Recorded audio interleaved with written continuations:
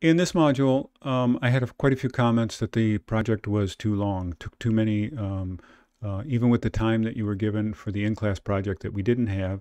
Um, you also felt that it could have been split into two. I'm not completely convinced it should be split into two. Possibly it's 1.5, and it would need some kind of an additional exploration to make it a second module. But I do hear that comment. I apologize to those of you who it really kind of overloaded you for the week that you were doing that with your other classwork. Once again, my apologies for that. And I will take it into consideration for future classes to kind of reduce that down. And I hope I did try to prepare you a little bit for that by getting rid of the in-class time. With that said, there were some other comments, but one that really stuck out was that there was other rendering software that was better at creating these images. Actually, one student said it was a waste of time to do rendering inside of Revit because there were better packages available. And I hear those comments, and I wanted to kind of like offer up a bit of a defense for that.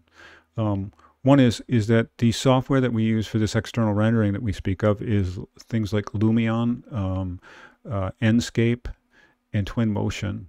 And they all have another cost to them. At the university, we're privileged to be able to use them under our educational license by being students or instructors, but in the real world, you may not have access to that software.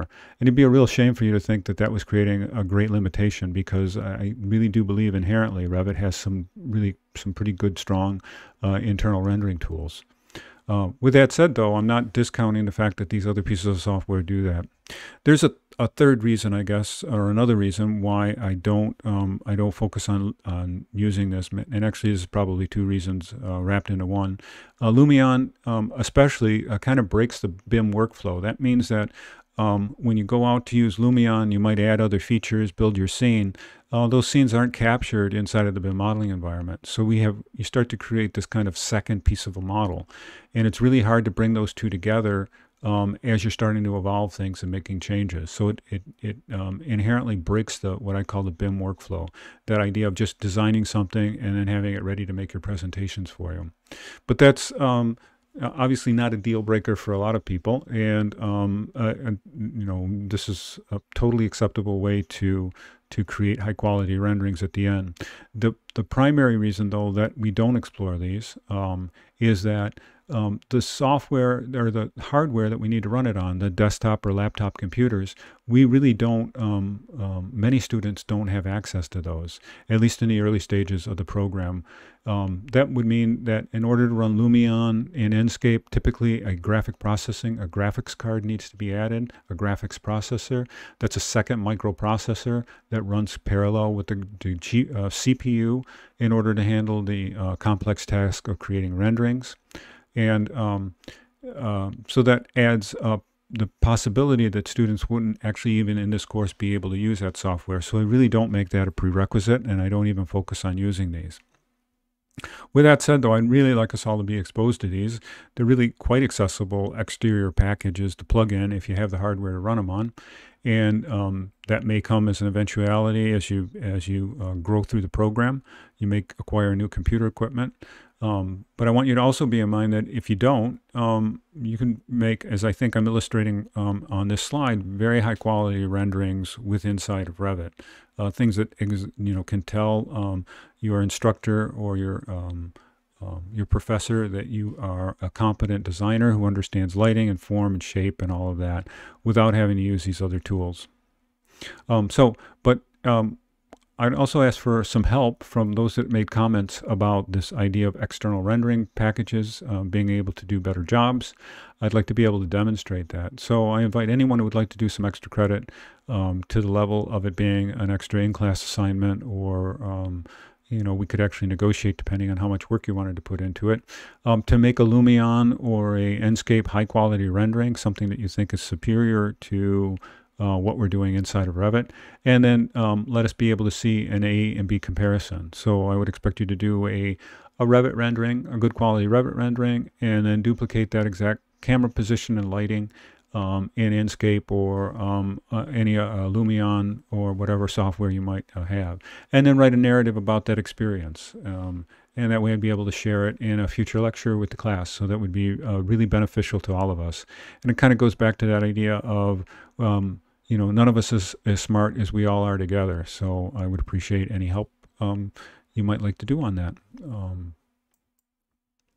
We had a few questions on the assessment about some things that were ambiguous. And I asked one of the students to send me a note on that, just as a reminder. And so I tried to deal with that a little bit. I'll just go over this relatively quickly just to show you that I've addressed it or thought about it. The idea that there were pictures that you know, I showed images, and then there were answers that had similar, you know, similar content to them. So it made it a little bit confusing. And these are the 4 images that I pulled out of the quiz or the assessment that I thought he might be speaking to on this. Like the first one on the left top here, we have, as I think I've discussed in class, the idea of an overlaid building over another photograph. I demonstrated that in a slide presentation, and I actually made a specific point that that was difficult to do in Photoshop. The potential for transparency and vector artwork, I think, is eliminated because this isn't vector artwork. This is a rasterized image. I guess at a real stretch, it could be a PDF feature, but even so, that's just something that we haven't addressed or talked about. The final answer, a potential for transparency in PNG files, was specifically what was discussed about this. The idea of exporting the building as a PNG file, having alpha channel transparency, and then allowing us to do an overlay with it. So I'm still sticking with the ambiguity, if there was any with this, that if you had paid really good attention in lectures, you would have been able to pick this one out easily. And I feel the same way about a lot of these, but I'll just go over and kind of point out, I guess, where maybe some of the ambiguity is. In this image below this on the left-hand side, we have a what I described as a bitmapped image, showing it as having its blurriness as we zoomed in, and then how razor sharp it stayed is if we did it with a vector-based artwork. And we were talking about making PDF outputs, and so that's where I think it would be very easy to become confused. You know, PDF versus JPEG, because a PDF can contain a vector. And this was probably one that I was really trying to push even further to figure out if you were actually distilling down to the essence of what the difference was. And that was the difference between it being a rasterized image or a vector image. Rasterized meaning a bitmapped image. And if you said, say, PDF versus JPEG, you'd be kind of right, except that the PDF could also contain a rasterized or JPEG image. So this could actually be resolved down to if it was a PDF, it could be a JPEG versus a JPEG, and that wouldn't be a comparison. That would just be a similarity. So this really had a distinctive, told me that you really deeply understood the concept. The same thing with this top right image. This could be, it can't be vector artwork because I was specifically showing how it zoomed in and how we had the pixelization or the bit mapping of the image. It could be a Photoshop file, but that would be impossible to determine whether it was dealt with in Photoshop or not. And it could be a PDF file, right? It could be a vector file, or it could be a vector, or excuse me, a rasterized file inside of a PDF. But clearly, the simple answer here is a bitmapped image. That's the one that you would absolutely be certain from this graphic above here. So this could be a place where we had some kind of a discrimination between, and I'll have to go back and look at that. And I'm hoping during lecture maybe we could have a little bit more discussion about that. I'd be more than happy to kind of remove some of this ambiguity from this kind of a question. And then this last one is this idea of showing you pixels. I showed you this graphic on a lecture, and I discussed how these were RGB pixels. The combination of them all being on made white light. The combination of let's say, turning the blue off made the orange looking color, showing you the idea that you zoomed in on them, you could see the pixels in more detail. And so the discussions were CMYK pixels.